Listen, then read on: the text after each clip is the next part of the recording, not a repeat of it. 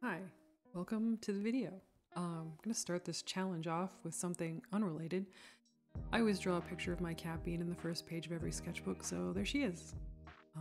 But the 100 head challenge is something that I've been aware of and really interested in, but also actively avoiding for a pretty long time.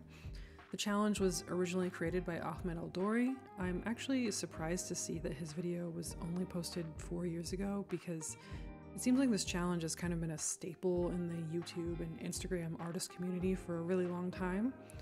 I guess 4 years is in fact a pretty long time, but it just feels like it's been longer than that. I'll link his video and information in the description. I used a combination of the reference photos that he had originally picked out and some that I collected myself on Pinterest.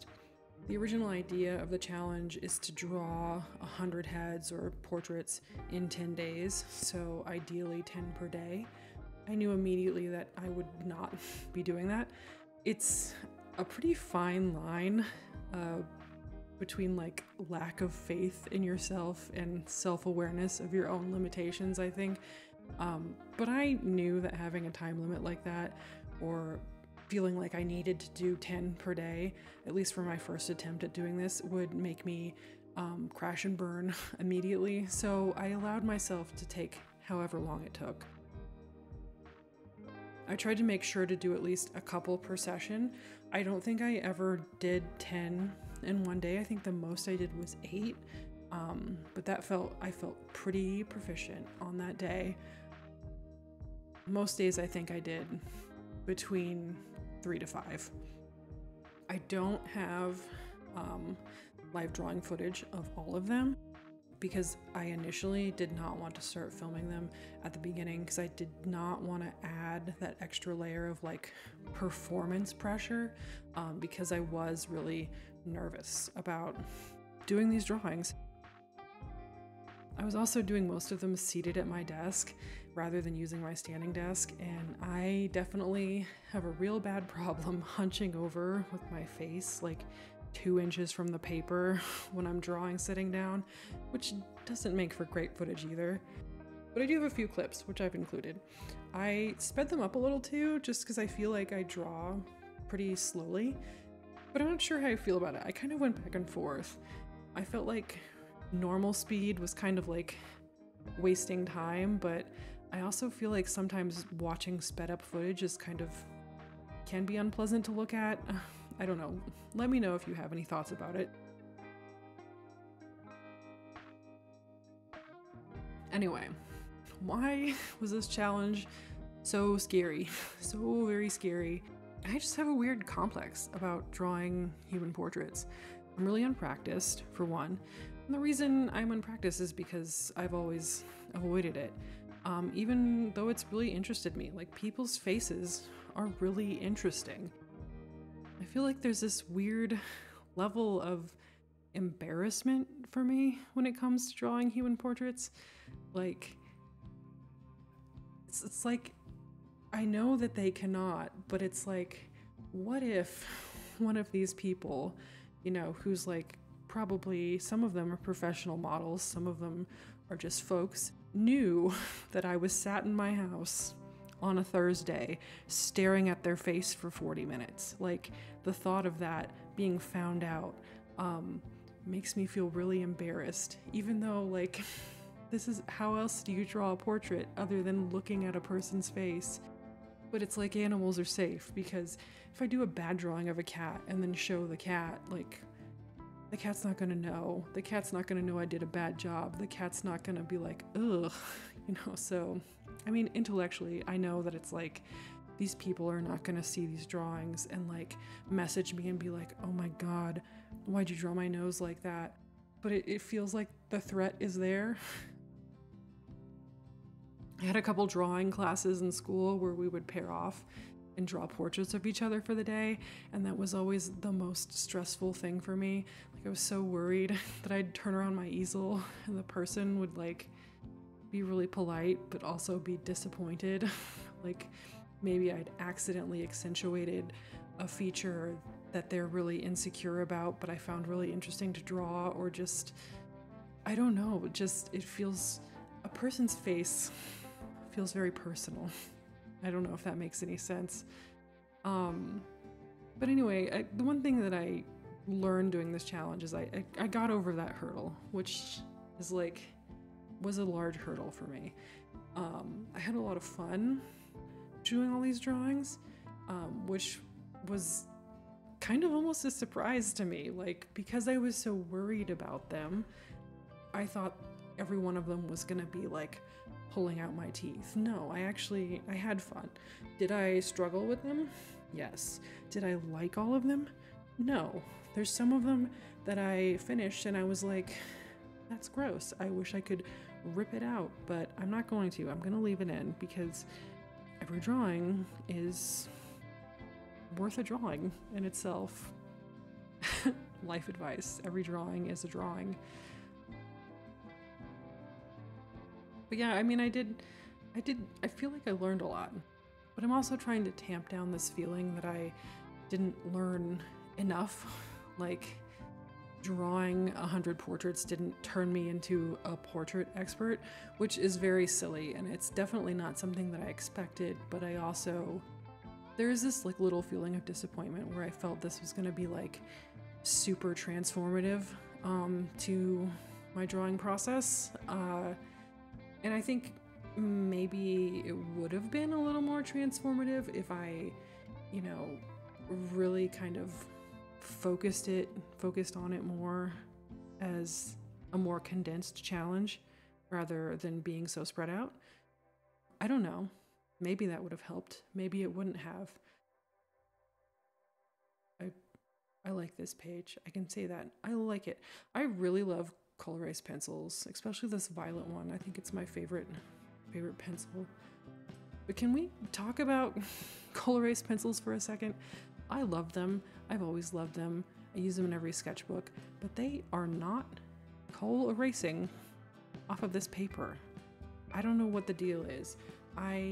This paper is really smooth. Drawing on it almost feels kind of slimy, especially with a graphite pencil. It's also really prone to smudging, and the color-erase pencils do not erase well off of it. So I think I also learned that I prefer a rougher paper, and I don't prefer this paper in this sketchbook. So there we go. Another free lesson I got out of this challenge. But yeah, anyway, the main thing I got out of this challenge was just working, just not being intimidated and just doing it. But I do want to do more, which is exciting for me. I want to work more on getting a better hang of facial structure, because I feel a lot of my drawings do feel kind of flat. I want to get better at creating a true likeness, because a lot of these drawings I think look fine.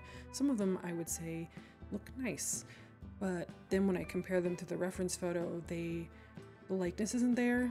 I'm not trying to obtain photorealism or anything like that, but it feels like something is missing. It feels like something is kind of off.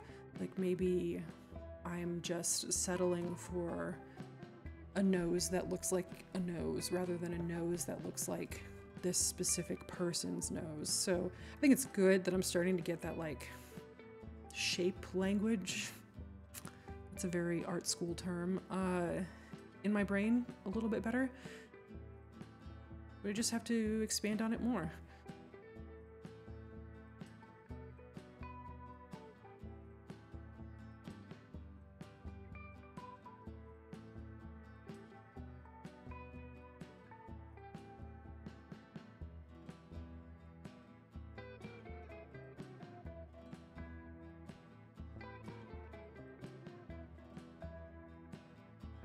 There's a cat appearance. I'm actually surprised the cats didn't bother me more while I was doing this. Anytime I'm at my sitting desk, which is also my computer desk, they are both up here excuse me, excuse me, excuse me. They are here right now as I'm recording this voiceover, standing in front of the monitor. I cannot see the preview of the video. Here's a page where I was very determined to like work faster and also work smaller. So I pre-drew little boxes for all the portraits to go into. I don't have like full footage of these. I think my camera stopped recording. But I just have, so I was doing like graphite underdrawings for most of these because I'm still not confident enough to just go in there with a more permanent medium immediately for the sketch. And since the color erase pencils were not erasing, I did resort to a little graphite underdrawing that I could kind of mostly erase and then go back in with other pencils or pen or whatever I did later.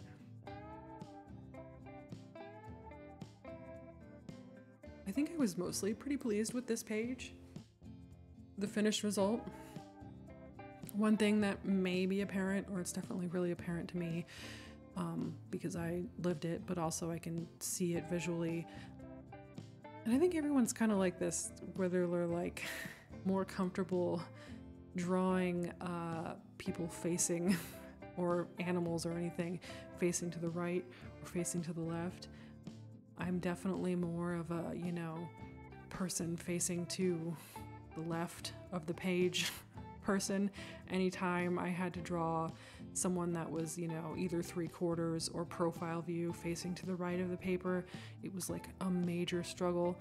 And you might even be able to tell that like there's a lot of those loaded in the back end of the sketchbook because I was putting them off. I think it would have been like more honest for myself to like pull the numbers out of a hat or something, but I did like pick which portraits I was gonna do and try to like arrange them on the page so they would look kind of nice, and that led to me leaving a lot of the ones I didn't want to do to the end. This page was really fun. I liked that one.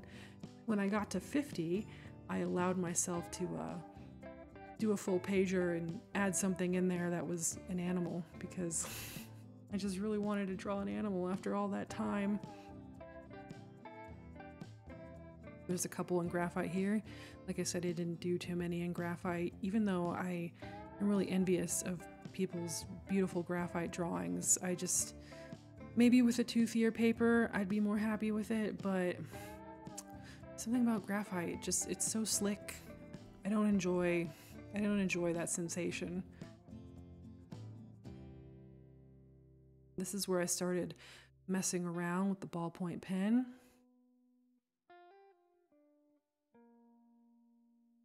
This page, I feel like the pen was popping off. You may notice something about my numbering here. We'll come back to it.